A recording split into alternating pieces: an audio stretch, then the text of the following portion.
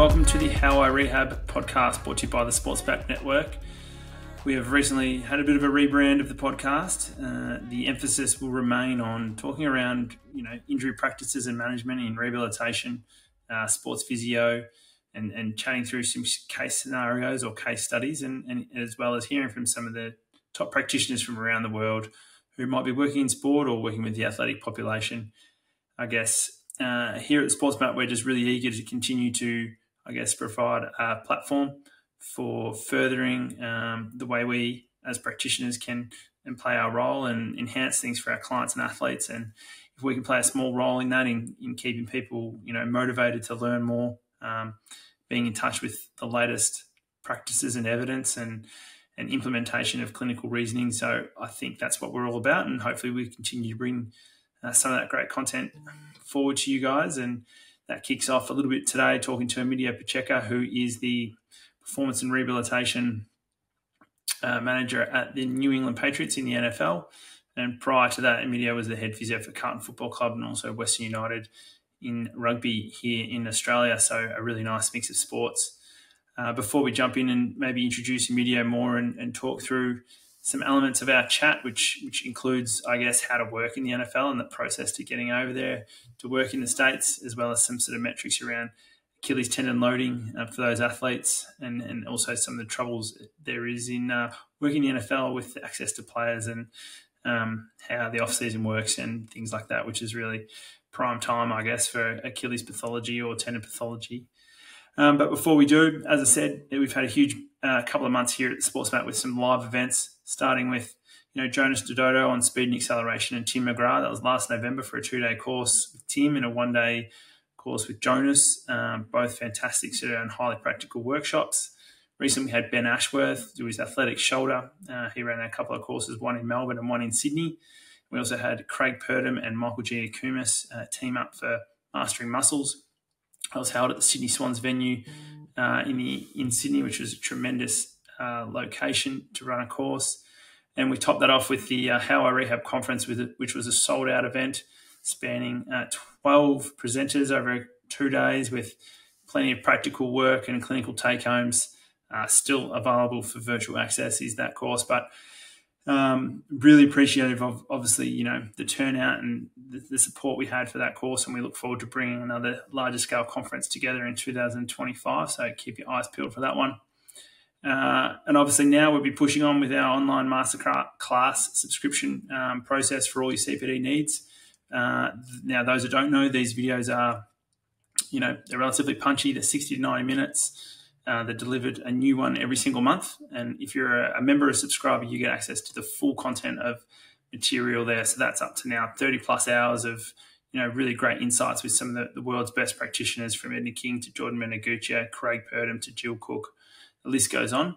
And members also get great discounts to our virtual courses and our online courses, as well as, they get free access to one of our upcoming events, and that is called the Problematic Plantar Fascia, and that's an online event. It will go for 90 minutes, more of a round table with Henrik Reel, who's been a cornerstone of all the research around plantar fascia, Athel Thompson, who's a well-known podiatrist who's recently been working at Aspetar Sports Med Centre, and Roman Turulian, who's a French physio who completed his PhD on foot strength. So bring all that together, we hope to really talk around some plantar fascia management, as well as sort of what we do post-ruptures or post-surgical release. So really engaging. It's only $29 for those that aren't members, but if you are a member, it is free, and there's always extra benefits in there for in members. So I guess keep your eyes peeled for some content that's coming forward. We've got the likes of Ben Ashworth just got released.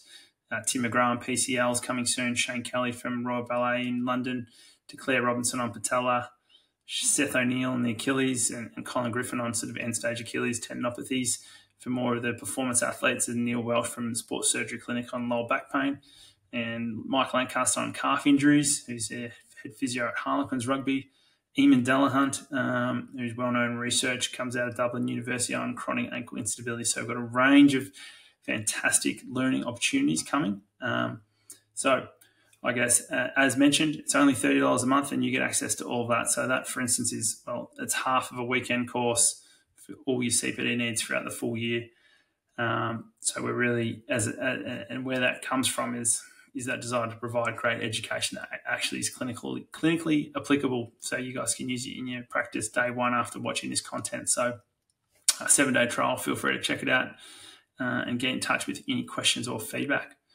All right, so as mentioned, thankful to have Emidio on today. Now, Emidio, I actually know Emidio from back in the early days of my physio career. He was a physio for me in my years of first year of playing football over there in Perth, and then I ended up working at his clinic. I like to tell him that I turned it around from a struggling local practice to a thriving one. I don't know if you'll agree, but from there, had a really great relationship where we've always shared lots of information and content. So between each other and sports and difficult cases. So it'd be good. It's finally good to get him on here. He's always, pushed the boundaries with challenging me on a few things. So it's nice to have him here, and we'll poke a few questions his way. All right. Well, thanks for tuning into the How I Rehab podcast, and welcome, Emidio. Welcome, Emidio Pacecca, to the new format, new rebranded podcast called How I Rehab. You are the first guest with us, so it's a privilege to have you, and welcome aboard. Thanks. After 10 years that I finally got an invite to participate again with SportsMap. Thrilled. Well, yes, it's you've been asking to come on this podcast for a long time, and consistently asking to present at events, and we'll maybe touch on soon a little bit of your background in the SportsMap and how you and I met many years ago. But why don't you kick us off and tell us a little bit about obviously where you're working now at the New England Patriots, and I guess how your journey to working there. Yeah, so I've been over in the US for just over 4 years now. Came over for the 2019 season, saw the end of that, then kind of got disrupted by COVID, as everyone did around the place, and back for the 2020 COVID season, and the last 3 have been a little bit more consistent. So yeah, previously done stints in the AFL and rugby, worked with the AIS for the London Olympics, and I thought the opportunity came up to come over to the US, try something a little bit different, experience something outside of the comfort zone. And the family and I moved over and thoroughly enjoyed it over the last 4.5 years. So you glossed over a lot of your past experiences there, and you started you were at the Western Force for a number of years, and then moved to Carlton in the AFL. What were some of your best experiences and learnings and takeaways from that experience as a head physio in Australian rules football? Yeah, obviously grew up playing AFL Aussie rules, and that's the game that I knew the most. Transitioned over to rugby after a stint in the Waffle with the mighty Perth Demons. I know you're a big fan of them, Nick. And I suppose the rugby was taking the knowledge from a game that I knew intimately growing up as a kid, and then trying to apply that knowledge into a different sport. Working at the AIS, one of the greatest things there leading into the London Olympics was getting to work with sailing athletes, boxing, rowing, cycling, and working with coaches, athletes, and medical staff that were really experienced in those sports. So you had to kind of get in, learn about the sport, learn about the demands of the athlete, apply your knowledge of injury and rehab and management and experience, and then customize that to that particular athlete.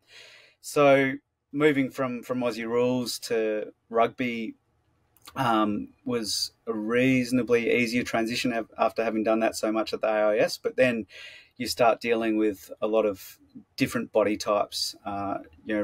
The rugby prop is very different to your football midfielder in terms of their size and demands. And then moving back to AFL was, going to probably the elite pinnacle of sport in Australia, and resource-wise, and the quality of athletes, the coaching staff, once again was very different to the rugby. So adapting to that.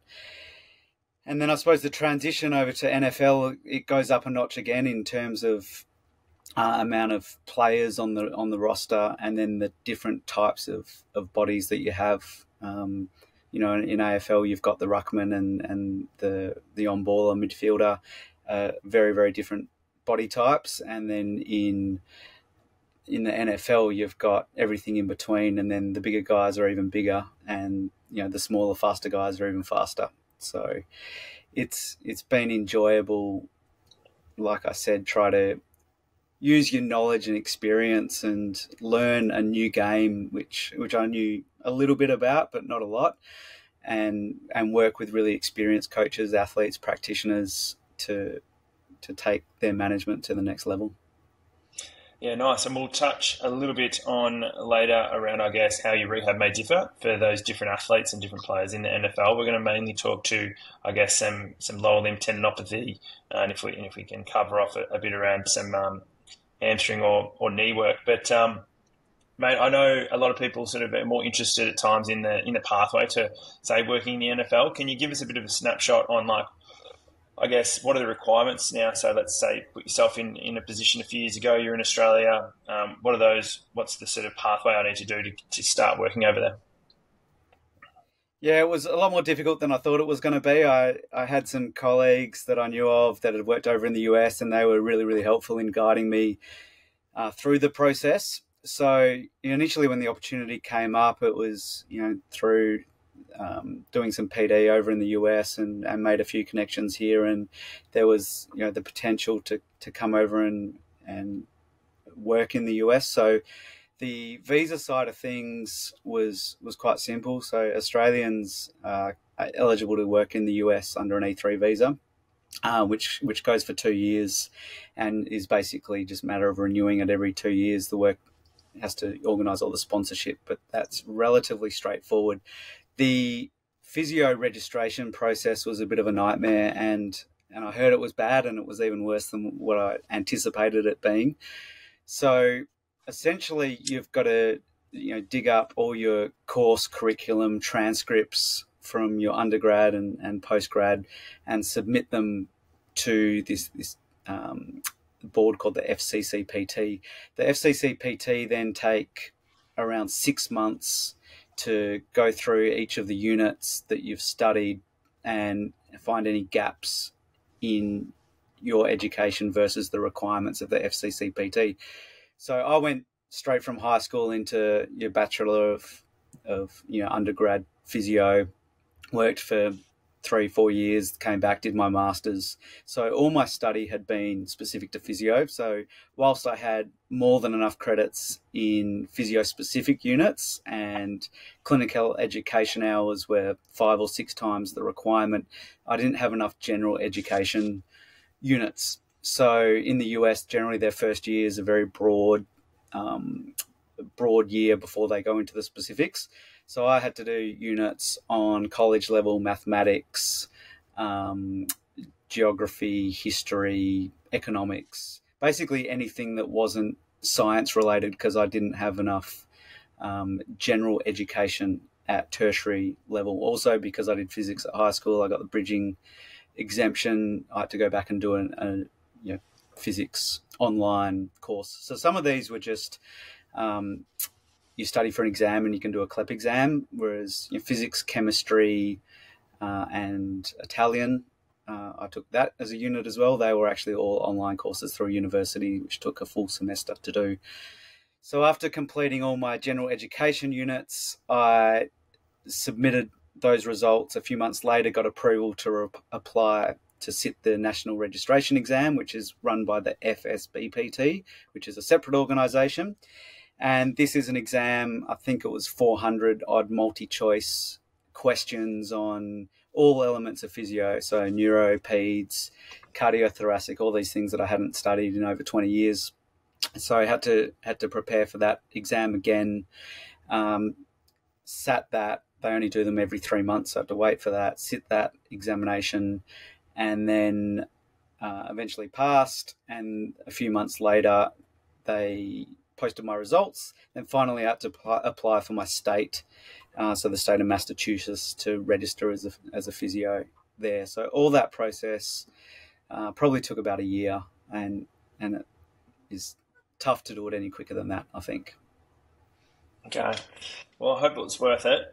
Can you fill us in, before we talk to some injuries, fill us in a little bit around the day-to-day workings within the NFL? I know might sound pretty general and there's a lot to it, but I guess how does a typical main training day sort of work and your involvements within that? And then, a little bit of what game day sort of looks like and the vibes around that.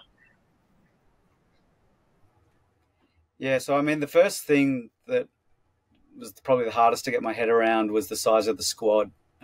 So we're dealing with a match day squad of 53 plus a practice squad of around about 15 or 16 players, plus your injured reserves are on top of that. So, at any one time, we're dealing with a squad of up to 80 players. I think this year we had 140 players come through on the list. So then there was another 60 that came in and out of the program. So you're dealing with a lot of people.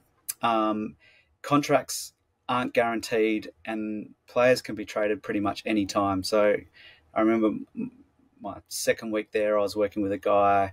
We were on the Nord board. He was, doing his second set of Nords. A guy from front office, the scouting team, comes in and asked to see the player, and the player got up and said, "Oh, see you later. Thanks for working with me." And I'm like, "What are you talking about?" And he goes, "Oh, I think I'm out of here." I'm like, "What?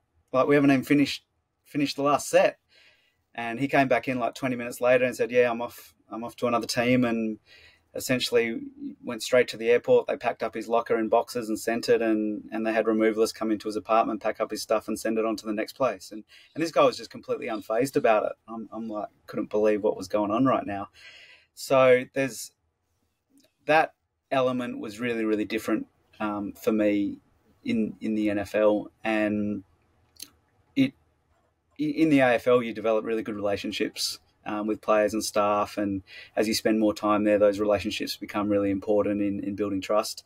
In the NFL, because contracts aren't guaranteed and because they can be traded at any time, players don't always trust you working, for the team or working for the NFL. So there was some hurdles to overcome in that regard, trying to earn the players' trust, and then by the time you earn it, they get traded or they're off to the next team. So there was a large transition of players. So that was certainly two very, very different things for me to get my head around when I first started there. In terms of what the week looks like, there's a lot of meetings. It's a very technical game. They're doing a lot of strategy, a lot of set plays. So that will change week to week depending on opponent as well. So the guys are in so many meetings all throughout the day. So there's a lot of downtime between being able to treat players. Sometimes you don't know when they're coming out. Meeting might run longer. Practice goes for 2-3 hours on field. They generally take Monday, Tuesday to recover because it's such a physical game with all the bumps and bruises they're getting. They can't do much until later on in the week. So then they're on feet Wednesday, Thursday, Friday, a little bit of a walkthrough, etc. on Saturday, and then play on the Sunday. So the method of training is very different to AFL, where you kind of dose your high-speed running throughout the week a little bit more effectively than what you can in NFL, because you only have so many days to prepare for the game after they've recovered from the previous Sunday. So that's interesting. In the working week, they do a lot of meetings, a lot of prep, and then game day. Discussing, I was over doing some PD in Europe a few weeks ago and discussing the difference in a soccer game to AFL and NBA / NFL. So the US love the theatrics. There's cheerleaders and rock music and fireworks and guns going off and blasting and flyovers by aeroplanes. So there's a lot of distractions, which the players tend to get used to. I think coming through the college system, they're accustomed to it by the time they get to NFL. But there's a lot of fanfare and hoo-ha and media surrounding everything that they do. Whereas, soccer in the EPL and European leagues, the crowd will chant and the crowd will sing and the crowd are creating a lot of the atmosphere.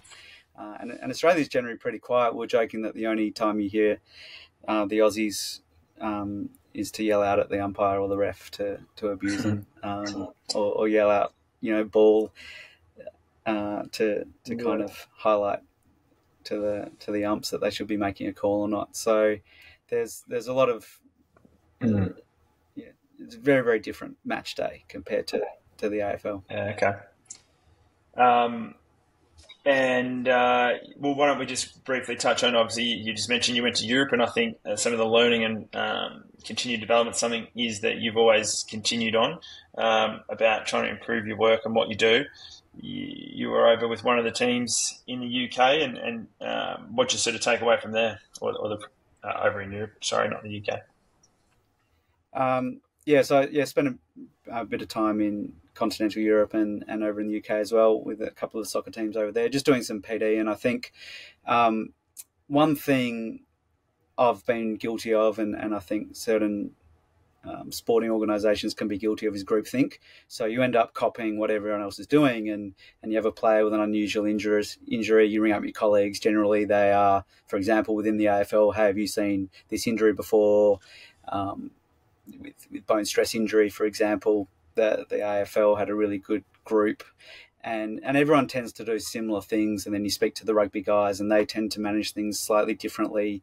And then again, within the US, the management's different again. So I kind of wanted to get outside of the US. I was back in Australia, obviously, last year, speak regularly with Australian colleagues, and took the opportunity to head over to Europe and just discuss hamstring management, tendon loading protocols in soccer, and get some ideas of how we can modify that to tailor towards our athletes, because the demands are very, very different. But I didn't want to kind of get sucked too much into the American way of thinking and the NFL way of thinking. Wanted to broaden my horizons and head over there and start thinking, and have come back. And now on the back of those trips, we're doing reviews internally and within our staff. We've got guys that have worked for 20 years in the NFL, 20 years in the NBA,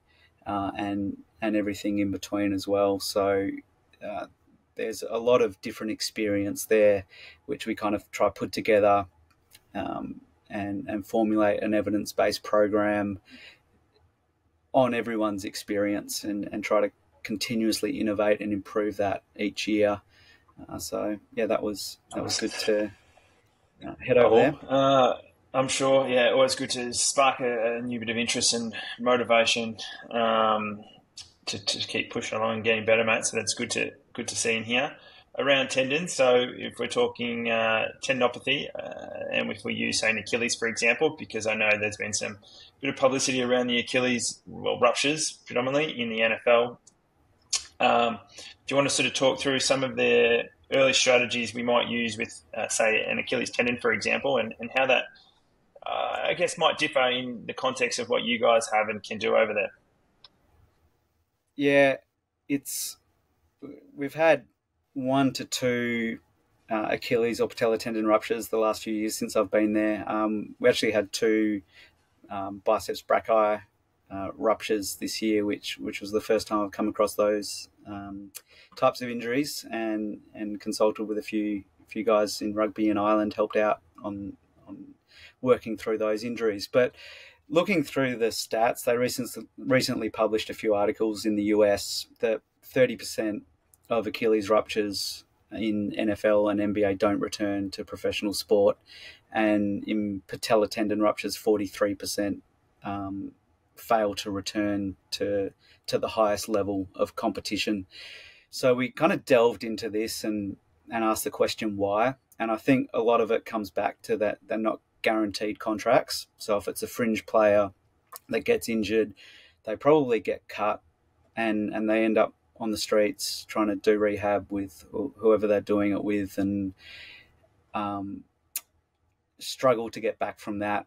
Some of it is the protocol. There are some surgical protocols that have a long period of immobilization. So is that potentially contributing to the fact that they're struggling to get back to that optimal level. Recovery from these can take a year and even 2 years to get full power and strength back. So in some sports, maybe you can get away at 90% of force production, whereas these guys are so powerful, and if it's an offensive lineman, that weighs 150 kilos and they got to explode off one step to block 250 kilo guys come in the opposite direction. 5% loss in strength is probably significant trying to do that job, whereas maybe in AFL you can get away with being within 10% of your previous ability. So there are all questions that we kind of asked, review our protocols and what we're doing, as well in terms of managing tendinopathy, as well as dealing with the other side of ruptures. One, we touched on it before. I talked about developing trust of the athlete, and certain players are coming into the NFL with beliefs and opinions from their previous injuries or dealing with previous people. So at high school level and college level, there's still a lot of modalities. There's still a lot of electrotherapy being used. So I'll have guys coming in and I've had sore knees all throughout college. I was advised to stop loading, to rest them, to do Normatex, and let it rest. And then we've been doing laser and Hivermat and interferential, and I need the shockwave. Without shockwave, I can't get out there on the field. And they're ingrained beliefs throughout high school and college. And I suppose if we look at the evidence now, they're probably not high on the efficacy or the list of modalities that we would use to manage tendons. So it's trying to re-educate them. Okay, rest is probably one of the worst things that you can do with chronic tendon, and overcoming those ingrained beliefs. Some people are like, yep, okay, cool, happy to roll with it. Others are like, no. Like my doctor that's looked after me from high school said that I can't squat, I can't do any loading, I've just got to rest it. So that's difficult to overcome. And I suppose now that we've been there a few years and introduced loading programs, and players have had reasonable success with improving their chronic tendon management, we can kind of say, okay, don't believe me, it's all right, go speak to a few of the guys in the locker room, have a chat with them, they had something similar to you, ask what they've done. And I've found that that's really helped in getting the player engagement and player buy-in, in terms of managing these tendon issues that they've had for considerable amount of years.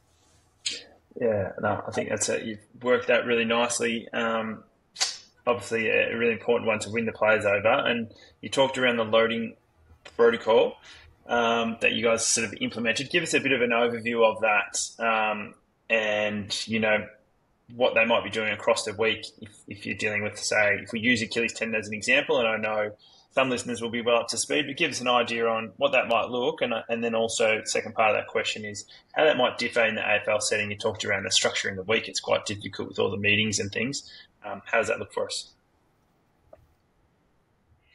Yeah, I'll jump back a step as well. So we've finished now. The Super Bowl's on Sunday, and we're not participating, unfortunately, this week. So we've been finished for a couple of weeks now. The next time the players are required to attend is mid-April.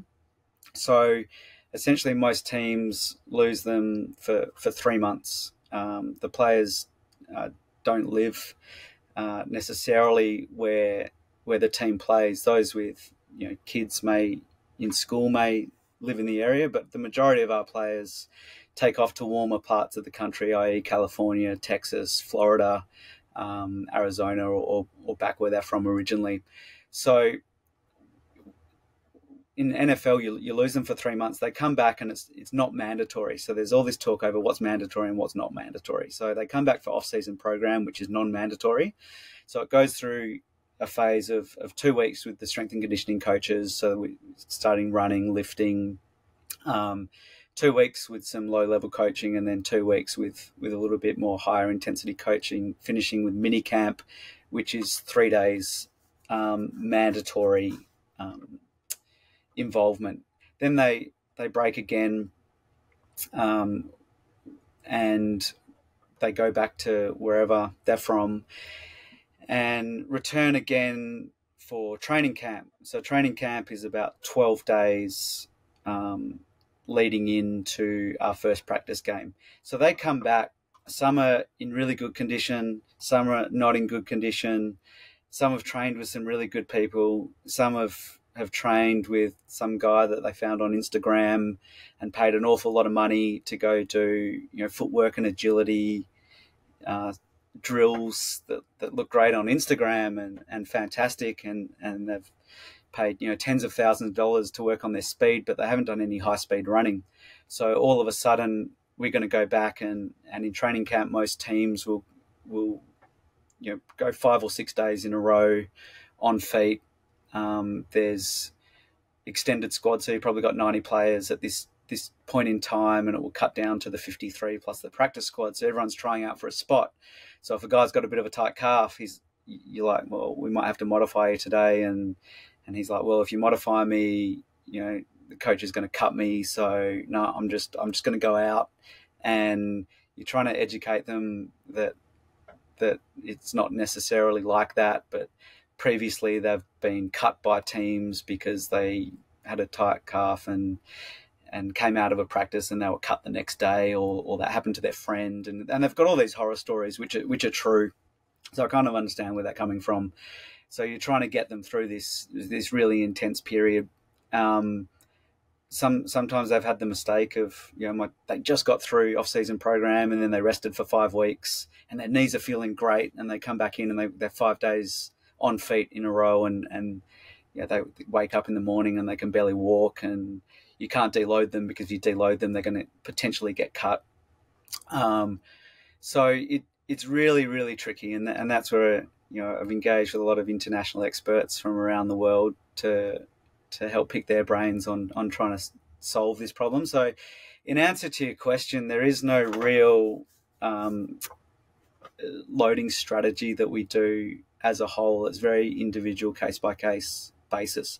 Whereas I think because AFL, they get 3 weeks off over Christmas now, and everyone's having kittens that the players are away for 3 weeks over Christmas, and they've only got 2 months before the first preseason game. And I'm like, well, we barely see these guys for 5 months, and then we've got 12 days to get them ready for the first preseason game. So AFL was pretty easy in being able to implement some global programs. So this comes along around educating the players, and because they scatter, we'll go off and visit them. So we might be flying out. One guy will go out to California and visit a couple of players out there. One down to Texas and visit a few players there. And we took from the NBA. The NBA is really good at doing that, and it's easy when there's only 15 players on your list in NBA and a couple of superstars. They can really get that 12-month a year service. For us is a little bit harder with the bigger lists and just the amount of transition of guys coming in and out of the program. So I think a normal week they'll play on the Sunday. Monday we'll just get them to do some recovery type work, either on legs or off legs, and probably more your lower level isometric work on those days. And Tuesday most teams will generally have a day off. So you can either do some more strength work or isometrics again, depending on how sore they are post game. Then they've got Wednesday, Thursday, Friday. So we're trying to pick 1 or 2 of the days to do the high level loading, and probably if they can tolerate that, marry that up with the highest day on field. So we're just getting a little bit of undulation on that, but there's a lot of monotony in training, and most teams in the NFL will practice Wednesday, Thursday, Friday, very, very similar type practices. So it's really hard to get that 3-day loading cycle of low, moderate, and high intensity activity into the tendons. So a lot of it's chasing our tail. Once we get in season, trying to find what works best for that player, finding that routine, sticking to it, and then in the off season, really spend that 5 months getting them on a more regular loading cycle of, your low level isometrics, your heavy strength work, and then your ballistic and plyometric work on that third day, and rotating through that cycle as well. Okay. I'm going to try to nail you down on a couple of specifics around some of those numbers and metrics. But I guess first around just your isometric loading that you're using currently, and we'll stick with an Achilles tendon as just an example. Can you give us an idea on what that might look like, as in, for those guys, let's talk a prop or a linebacker, whatever they're called. And then, so what sort of heavy loading are we doing, and how heavy is that, and time? Likewise, also for, you mentioned your heavy loading day, that might be in line with when their bigger field session is. What's that look like for us? Is that heavier standing calf raise, some seated work? What do you actually do? Yeah, so positionally very different. So the rugby front row, the rugby prop is very different to your winger. NFL is probably like that, but exacerbated. So your linemen, which can be offense or defensive linemen, are generally the heavier guys, 140, 150 kilos. They have 3 or 4 seconds of explosive activity. So as we know with our GPS, and certainly when there's contact involved as well, the acceleration and deceleration algorithms on GPS can get blurred by contact. So we do a rep count of them and trying to build them up and make sure that they're prepared for that rep count. And there is no low load on field for them. It's every time they take a snap, it's a high level explosion. So with those front rowers, a lot of the things that we're doing off the field are long time under tension. So the Ebony Rio Jill Cook model of your 5 sets of 45-second holds, which will help with some of the pain associated with a painful tendon. Then we'll do slow, heavy strength work as well. So a combination of seated and standing, bilateral, unilateral, and get them heavy, 5 sets of 3, really slow eccentric focus. We did have a couple of cases that were just struggling with regular loading patterns. So had a chat with Scott Morrison, who published a paper reasonably recently with Jill around what we've termed cluster sets. So 3 to 8 second hold, looking for anywhere between 1 minute to 2 minutes total time under tension. So there are some players that will do their low level isometrics for the longer hold of 45 seconds duration. Then they'll have their strength day, and then we'll intertwine the cluster sets where they're doing anywhere between a 3 and 8 second hold for a total time under tension of around about 1 minute, and then building that up. And we'll try to sprinkle that in once to twice a week as well. So it's a lot of trial and error with these guys. Obviously, the ones with a tenosynovitis or plantaris friction syndrome will manage differently to those with the mid-substance Achilles.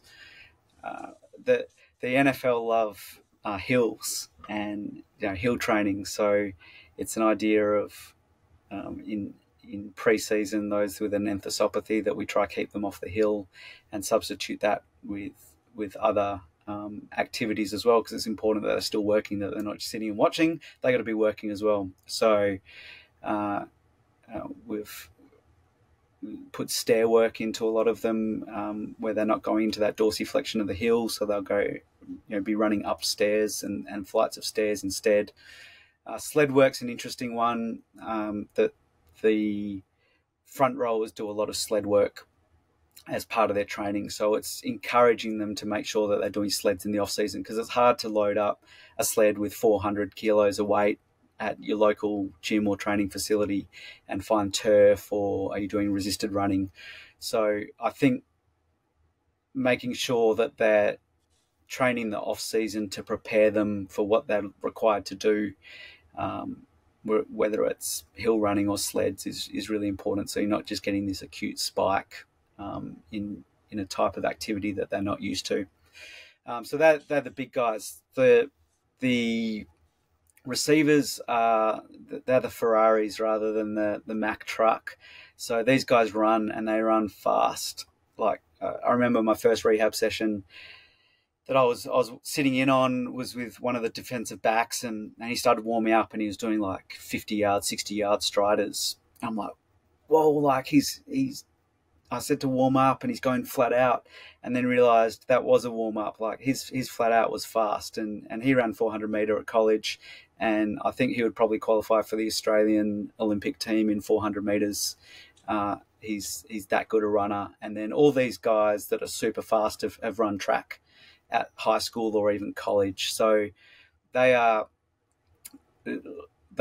machines in terms of pumping out high speed volume and day to day, like consecutive days. Like in AFL would give them a high speed day and would probably want them to recover a little bit the next day, whereas these guys are running 95% of their max multiple times, consecutive days in a row, like 4 to 5 times a week. And it's not uncommon now, and this is public data that you can kind of see through the NFL that players are running in excess of 90% of their max speed, up to 100 times a week. And in AFL we were saying, oh, let's get them to do it 2 or 3 times every 10 days, whereas these guys are pumping it out. But I think that comes from being habituated to it over a 10-year period throughout high school and college. And not to jump ship away from, I've got a couple of things around the Achilles still to touch on, but from a hamstring point of view, obviously, we dose the speed from a protective element for hamstrings, and there's probably nothing more protective than repeated doses like that. Do you see hamstring issues within those guys very commonly? Are you finding maybe that there's too much there, or is it the fact that they're just so well prepared, they're quite robust? Yeah, I think people coming new into our program are probably the biggest risk that we identify. The ones that are in the program and they're doing it are fine. It's when they come into a program that hasn't necessarily done the high-speed running that we do, or they've had a break and they've gone and trained with this new guy off Instagram, and they've spent all off-season doing footwork and ladder drills and haven't done any high-speed running. If they come back, we're like, okay, we're going to have to probably dose this a little bit more sensibly to get you back into it. But it blows my mind, like looking at the GPS when I first started, and I would have said that it was impossible for guys to pump out those numbers with my experience in AFL and NFL. But they've trained it for a long time, and they seem that they're habituated to it and can tolerate it as long as it's consistent. It's as we've seen in AFL, if you have a condensed period of games with short turnarounds and focus a lot on recovery, and this was something we spoke about in soccer too, playing on a Sunday and a Wednesday, and then backing up on a Saturday with domestic leagues, Champions League, you can experience detraining because you focus so much on recovering between games that you're not getting that regular eccentric exposure, be it through Nordics or whatever other eccentric hamstring work that you're doing. Reintroducing that eccentric work can become dangerous as well. So you go through this period of a few weeks where they stop doing it because they have a busy schedule, then the schedule lightens off, they reintroduce eccentric work, and then there's risk there, an increased risk there of players sustaining soft tissue injury as they reintroduce that activity in season. So I guess touching on loading outside of the field, and I'll use, let's say, those guys who do hit high volumes of high speed regularly, and there's obviously a lot of sort of publicity around the increased hamstrings in the EPL currently. For that player we're talking around who does a lot of high speed running, how are they doing hamstring loading? Is it that important for them? Is it almost less important because they're getting that exposure, or are you still able to get really good loading, whether it's eccentric, isometric, what have you, throughout the week? And if so, what does that exercise look like? Yeah, I think it's a really interesting conversation, and conversations I've been having with quite a few people in soccer and within the US, and got to chat with another guy back in AFL in Australia tomorrow. And at the moment, I think a lot of us sit in the middle, and it's like, well, let's give them all of it. Let's give them isometric loading. Let's give them eccentrics, and let's expose them to the high speed running. There are several people that have the school of thought that you could, what happens if you take out the eccentric work, and are they getting enough just from high speed running? I think everyone would probably support the concept that if we just do eccentrics without the high speed running, you're probably going to run into trouble.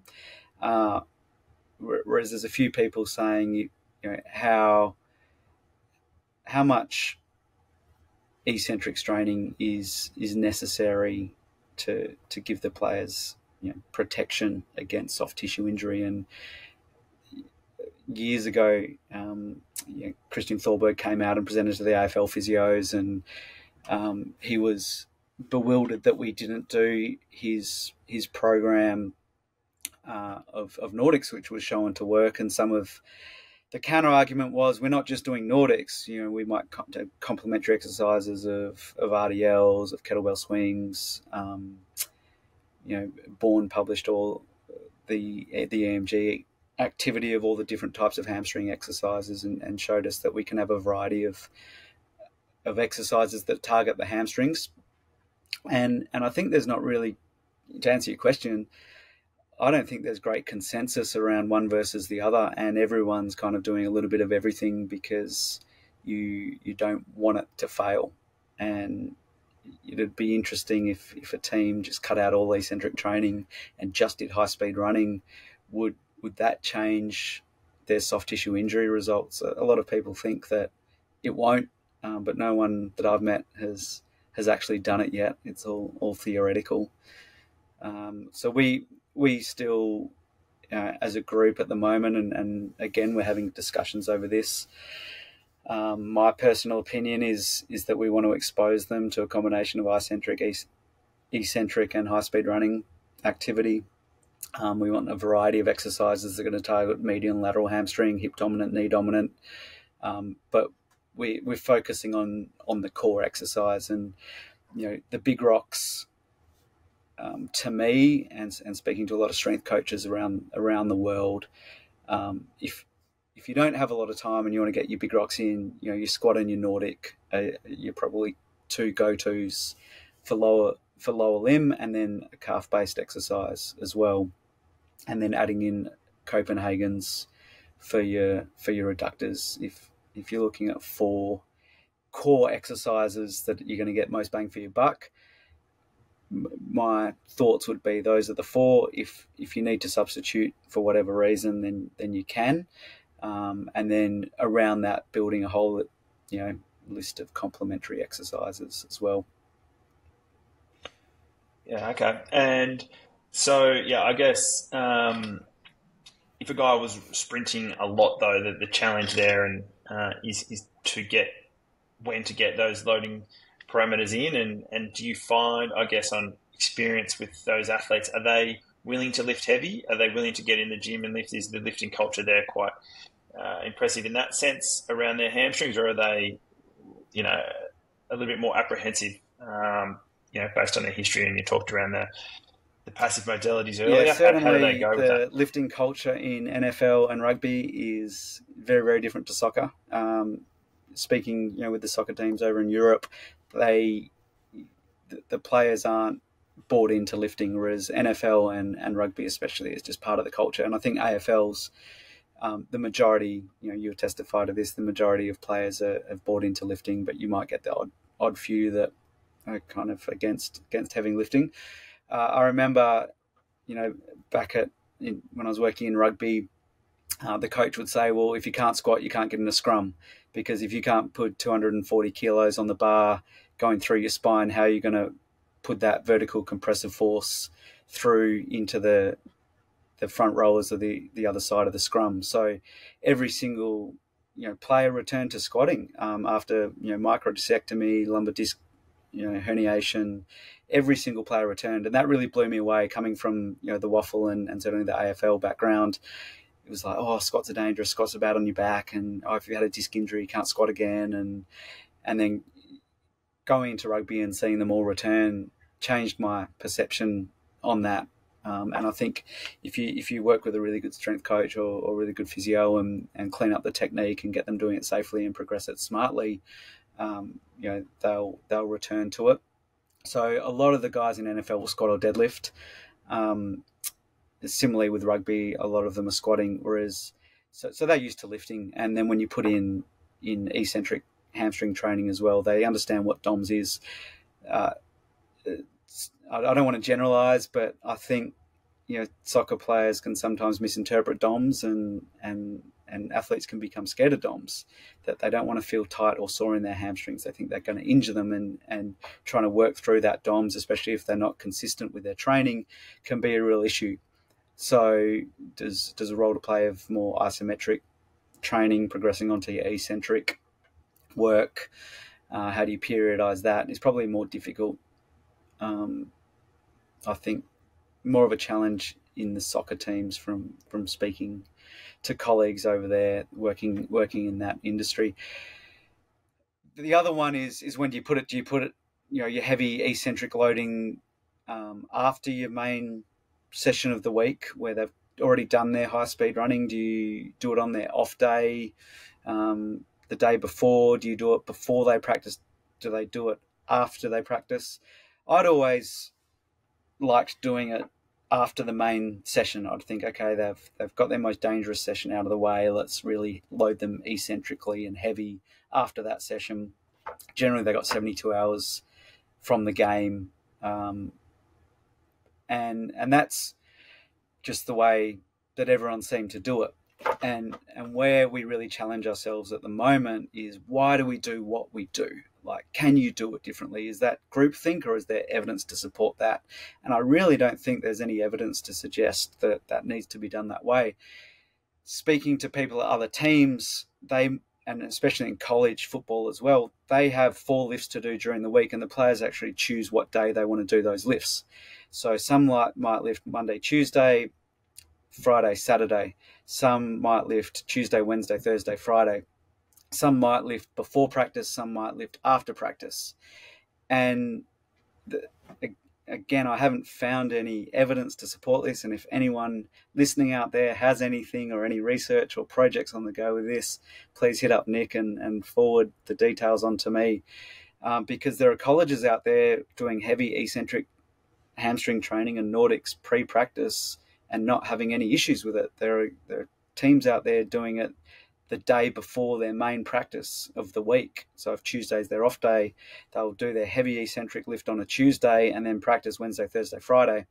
And they don't appear to be having any issues, which really leads me to question why I had that thought that it needed to be done afterwards. So very philosophical. I haven't come across any evidence to support any philosophy. Did you have anything to add on that? Am I missing something here? I definitely don't think you're missing anything. You've covered just about everything there. But no, I like it. This is not a podcast about me, mate. So my opinion is not put forward too often. But I'm enjoying your input.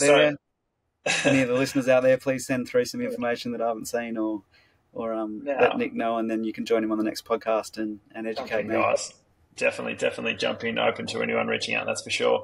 Now I'm going to be punchy for this last little part, mate, because I want to cover off, and I'm wary that we've gone forward and back a little bit from some hamstring stuff, just gone off the cuff and impromptu, but there's no other way with you. So, but I really wanted to go bang 2 things on the Achilles. I'm like, at least one, give me a measure around what load you're looking for a linebacker when they're doing their calf loading, or like a metric around your testing you're using to quantify their strength. So an example there might be someone who had the Achilles or an Achilles rupture. How are you quantifying their level of strength? Are you using a force plate, or are you just using your load on the Smith machine, or are you using an endurance measure? I can't give you a good answer on this because I'm still trying to develop our protocol, and we're trying a lot of different things. I love the force plates. I think using force plates gives us some really good measurements on rate of force development, power, etc. And these guys are powerful athletes, so we need to measure that well. That said, we also want to see the endurance and the capacity in there too. So our exit criteria that we're kind of using will look at all three aspects of endurance, strength, and power. Our endurance, we're building up a lot of stair work in our calf, foot, and Achilles injuries. So the endurance work will be done on the stairs. Like, fortunately, we have a stadium with 380 stairs from bottom to top, so we can get them doing up to 10 reps of that in a session. We've got elevators that will take us back down if we just want to focus on the concentric component of that, or the concentric isometric component of that. Using the metronome was advice. These are all ideas I'm stealing from other people. I didn't come up with any of these myself, but they're out there. Using the metronome to increase from 80 beats per minute up to 180 beats per minute in running up the stairs has been something that I've incorporated into the endurance side of things.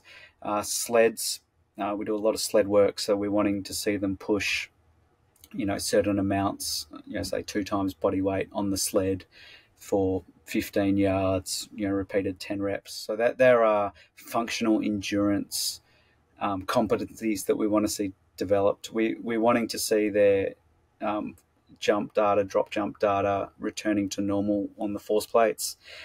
There's a lot of really good work being done with British athletics at the moment on the seated calf raise and doing an isometric test with the force plate. That's recently been published, and I think we're playing around with it. There's still a bit of refinement that I think needs to be done for that to become a really, really reliable test, but giving us some good data in their rate of force development and then isometric peak force, normalizing for body weight. And then your standard Smith machine or seated calf raise or standing calf raise, looking at a proportion of body weight, be it 2.5, 3 times body weight as a 3RM, are probably the ones out there that I've come across at the moment that we're working with. So that's unfortunately 2.5. wasn't a punchy answer, Nick. No, that was pretty good for you. 2.5 to 3 times body weight for standing Smith machine at 3 reps, or is that seated? It's either way. That's pretty solid. Yeah, so it'll vary on the weight. So speaking with the British athletic guys, their athletes weigh about 60, 70 kilos, and so 3 times body weight is 180 kilos.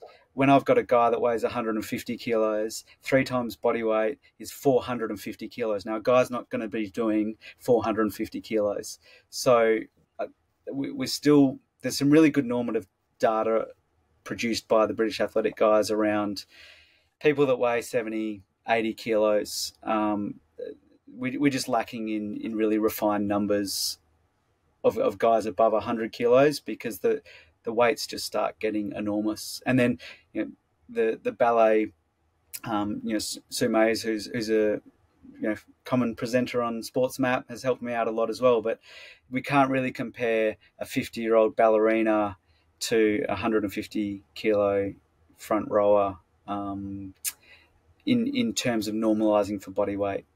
So I think that's specific to your sport, and we just haven't had enough players through at the moment for me to give you, it needs to be 1.8 times body weight for anyone above 140 kilos, or it needs to be 2.2 times body weight for anyone 120 to 140 kilos. We're working towards those sorts of numbers and parameters and guidelines, but just looking at the data, I think that's where it's going to sit. The heavier they are, obviously the less multiple of body weight that you can be requiring them to achieve, because they're not going to.